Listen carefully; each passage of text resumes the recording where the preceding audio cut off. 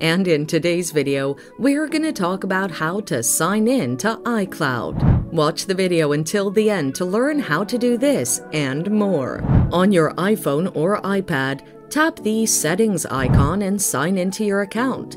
At this stage, you'll need to submit your Apple ID credentials to proceed. This is your email and password.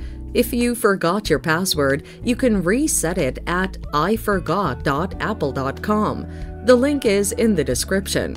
Once you've entered your Apple ID credentials, click the Sign In button on the upper right corner. Enter your iPhone or iPad passcode to finish signing in. If you've activated two-factor authentication, you'll be asked to confirm your identity through a trusted device. Usually, this is the device you use to set up your account.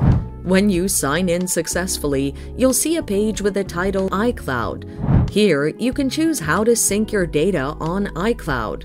Use the toggles on the right to turn syncing on and off for each iCloud-linked app.